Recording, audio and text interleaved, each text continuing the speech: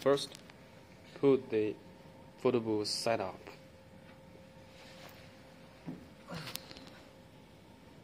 And then this is the motor, and there are two screws here.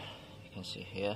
Use the M6 screwdriver to screw out the two screws. And you don't need to screw out it fully, just a little. Just release it. Then you can remove the motor. Okay, this. So let's the motor removed out. Let's install it. It's quite easy. So you just put it like this.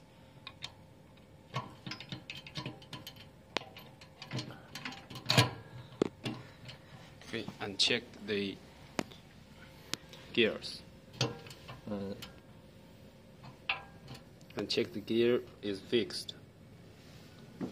It's matched. The two gear matched. And screw in the screw.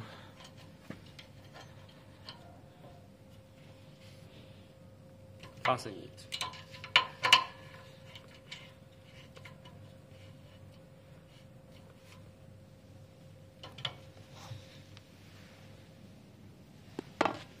You can do some test with the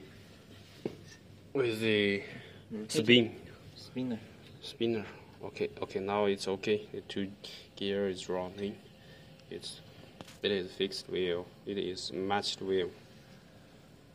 Okay.